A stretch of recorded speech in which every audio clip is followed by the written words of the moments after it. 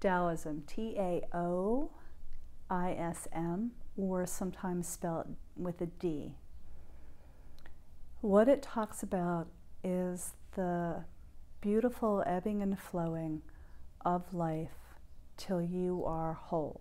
That's the pure, simple nuts and bolts of it.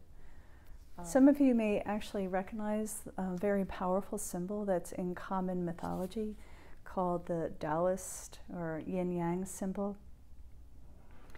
And what the yin-yang symbol always says, you can't have one without the other. You can't have light without dark. You always have both in it together. And why that's important in painting the landscape of your soul is it's not necessarily about fixing. Taoism is about pure expression of who you are, not fixing you to be somebody different.